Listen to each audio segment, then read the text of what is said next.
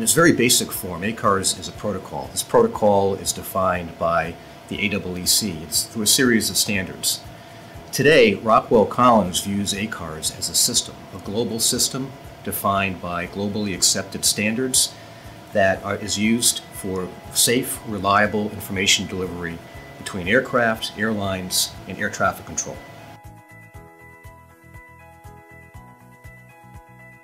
ACARS has evolved considerably over the past 40 years.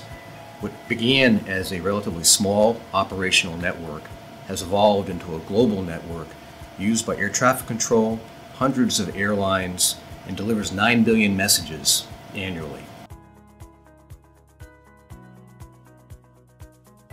What started off as a VHF-based system has grown over the years to accept many satellite forms such as Inmarsat and Iridium, high-frequency data link. And in the future, now we see IP.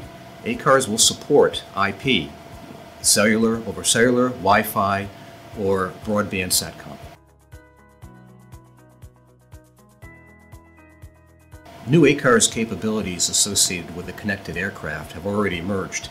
For instance, the A380 has a unique protocol that accepts ACARS messages over IP links, and we've adapted the ACARS network to accommodate that for the airlines without the airlines making any investments in their own systems. As we move forward, now we have ACARS over IP. This is the ability of ACARS to travel over any IP link, whether it's cellular, Wi-Fi, or broadband SATCOM.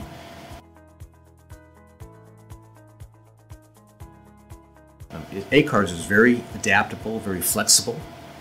It serves multiple applications, many applications used by the airlines, used by air traffic control, and many other aviation stakeholders.